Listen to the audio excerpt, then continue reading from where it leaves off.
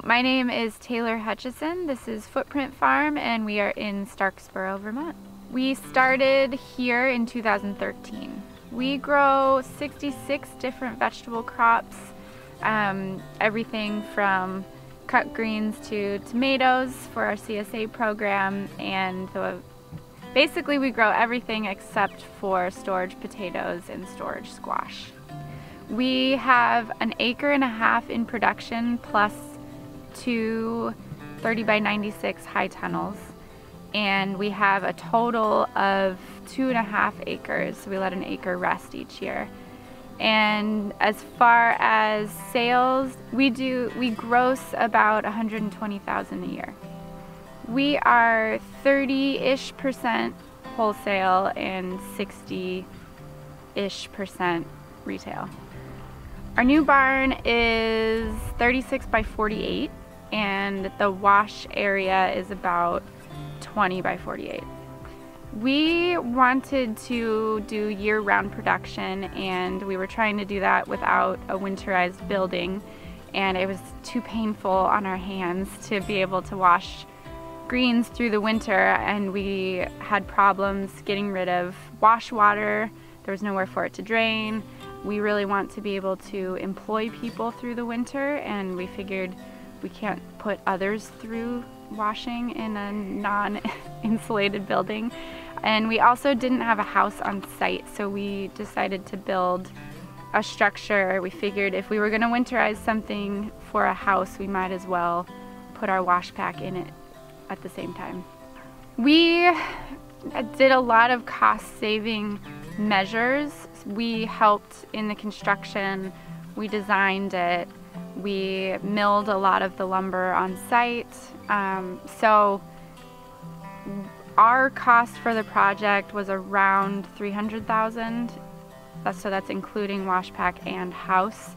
We're not quite finished with the house, so add in some trim and baseboard and doors. Our contractor said that if he were building something like that for a business that was just hiring out the whole design build process, that it would be more of a $500,000 project.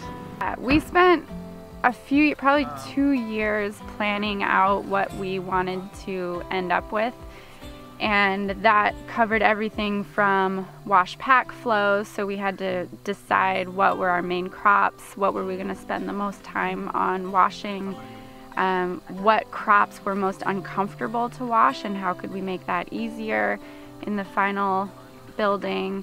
A big design process for us was figuring out what the interior finish of the walls would be, because it's a highly insulated building so that we could live in it, but that means that we were using dense pack cellulose for the insulation and spraying water all over the walls all the time.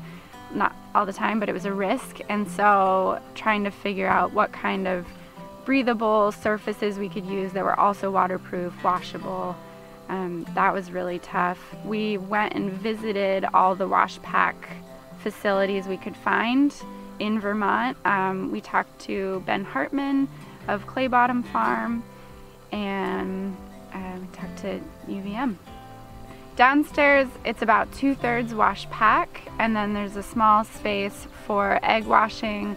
There's an employee restroom and an employee break area and cubby area. There's also a space where there's a shop, or there will be a shop in the future. That's mostly storage right now. And in the flow, there's an entrance side where dirty produce comes in, and on the far end of the building is where clean produce exits. There's a separate entrance for egg washing. If somebody's coming in with eggs, they're not coming in through the produce entrance. And the walk-in refrigerator is at the exit end of the building. It's huge for produce safety. We are now able to keep track, really see if there are any rodents coming in. We are able to separate clean bins and dirty bins. We have wind and weather-proof area to store bins now. We can control water. We have even just our post-harvest handling is vastly improved from what we had before. So we're able to get stuff right in out of the field into a cool climate-controlled building through the wash pack. It's so fast now that I feel like there's not even the opportunity for things to get damaged or dirty. We have a 3-bay system that are those big black plastic water troughs that we use for triple washing our greens. We have a homemade salad spinner out of a washing machine, and for spraying off root crops we just have